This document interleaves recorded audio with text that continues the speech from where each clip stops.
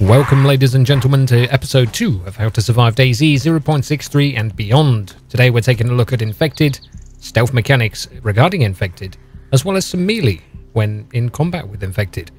We're going to see if we can get some blocking on the go, some evades, and get some swings with this axe if we do aggro.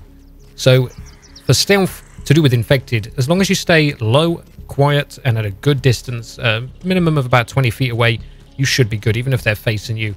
Usually they won't spot you. Other side of a wall, you're usually pretty good. We might be able to go out into the road here.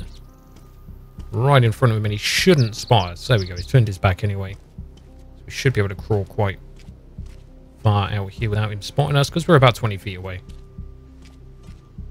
You know, you can go closer, but you're risking it. If you're behind him, yeah, you can go pretty much right up to him and touch him on the shoulders. He won't notice you.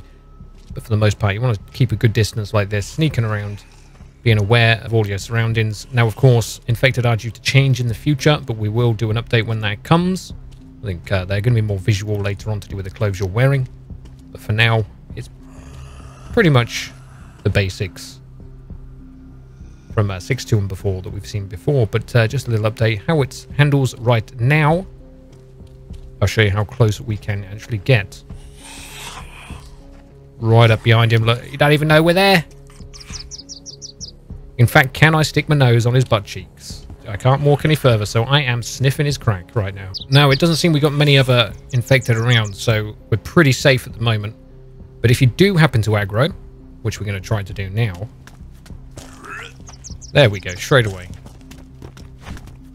We raise our weapon with right mouse button and press S, we will block. Notice we're not taking any damage in block. Our blood and health is not going down, in fact it's going up as we're blocking. We can evade and get a swing in.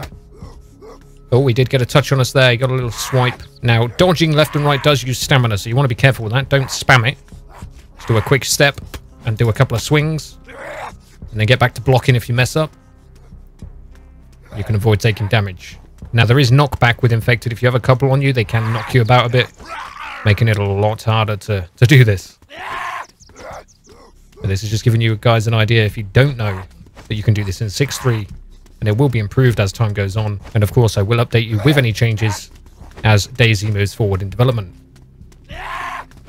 He just don't know what to do. That double tap. Oh, there we go. There's that knockback.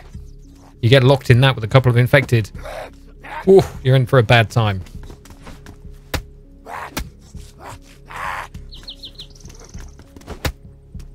And that's that. That's pretty much how you handle an Infected with melee. So you draw your melee weapon, right mouse to raise weapon, left click to swing while holding right mouse, hold S or backwards to block, Q to sidestep left, E to sidestep right. Easy. And if you combine it all together with some blocks, some sidesteps, and a jab, you can get some nice combos going with a couple of players or Infected. And here's a bonus melee tip. Did you know if you press and hold C to go prone, hold right click to raise your fists, roll onto your back, and then left click, you will kick. This is unexpected behavior for players giving chase. Spin around, drop to the ground, give them a kick to the ghoulies. Now, you could use a firearm if you have one to take out the Infected, but it's not recommended. As we can see here, we begin to aggro.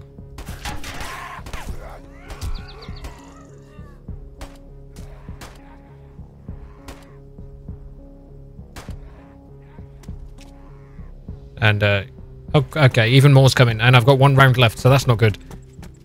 Now, that was pretty slow in regards to DayZ. Usually they're jumping on you in 6.3. And now my stamina's becoming a problem. So use that stamina you have to get into a building to safety. And then you want to reload your guns. So the basics of reloading a gun in safety, of course, as we do here. We drag our magazine into our hands. We can empty our magazine by holding left click with the magazine in hand if it has a few bullets left. There we go, we have an empty magazine. Let's get rid of that one. Let's put that magazine in there. Let's press 2 so the magazine goes into hand. As we can see, it's highlighted now in the action bar. Ammo is in 3. Let's press and hold 3. Now it's prompting us to left click to load magazine. Hold left click Ammunition then begins to be loaded into the magazine. Once the magazine is loaded, bring out our pistol, press and hold the hotkey for 2. He will reload the magazine into the gun. This works the same for any gun. We can also just drag the magazine onto combine, and the magazine is then entered. I will do advanced weaponry and tips later on, but for now, we're just dealing with some infected. Hope you guys enjoyed episode 2 of How to Survive DayZ 0.63 and beyond. I'm going to carry on trying to survive in Svetlo here. Of course, episode 3 will be on its way very soon. Hit that like button if you like the content I create, subscribe if you want to see more, and I'll see you peeps next time.